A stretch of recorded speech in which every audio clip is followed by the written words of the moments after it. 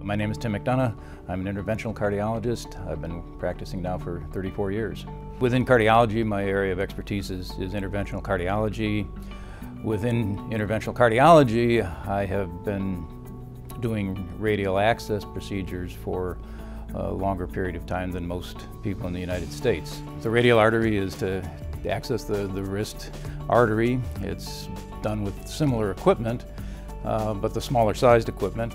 Once you're done with the procedure, we put a wristband on and the patient can sit up, they can move their arm, they don't have to lie in bed still on their back for hours like they ordinarily do with the femoral access.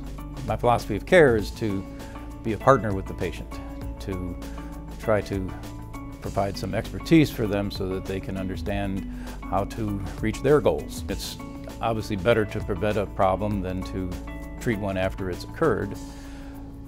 The ability to prevent problems by lowering cholesterol, and controlling blood pressure, and changing people's lifestyles is really effective. And it's really clear throughout my career that we see fewer people coming in with acute heart attacks, even though the number of people who are prone to that based on just their age and other problems is actually increasing.